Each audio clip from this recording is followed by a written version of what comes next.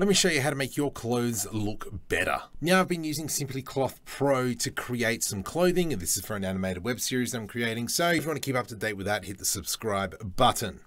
But now let's actually look into the clothing. Now these are the pants that I've been working on. If I go tab into edit mode, you can see that I've already set up the UV seams to what I think the pants should look like. Now the first thing I'm going to do is, depending on what your workflow is going to be, if you're going to be going from high poly to low poly and you want to bake it, make a duplicate of this mesh now. So Shift D, right click, and the male pants, let's just call this male pants underscore low.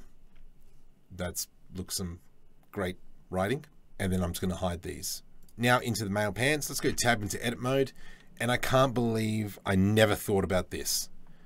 Now we all know that I love sci-fi. I love the sci-fi paneling. That's all I'm going to do is pretty much paneling. Now, if I select one of the seams and then click select similar seam, I've got all the seams selected. Awesome. From here, I'm going to press Control B to do a bevel, and then middle mouse up for one more. And I'm going to bring it right in and then out a little bit. There we go. From here, Control numpad minus, and that's going to minimize my selection. And then from here, all I'm going to press is Alt S to scale along the normals. That didn't work because I've got proportional editing. So I'm just going to press O. Now press Alt S, and we're going to scale that in ever so slightly. Nice. Looks like rubbish. That's fine. From here, let's deselect everything. I'm going to select one of the edges. Once again, the seam is there. Select similar seams. And now all I'm going to do is Control B to do a bevel. Middle mouse up to give it a little bit more beveling. And let's go something like that. Awesome. Now our job's not finished yet because our seams are all over the place. So from now, back into edit mode, select all, Control E, and we're going to go clear seams. There it is. And now I've got rid of those seams. Let's just hide the body for now. Back one last time. Let's now select all the cuts in here. There we go. You.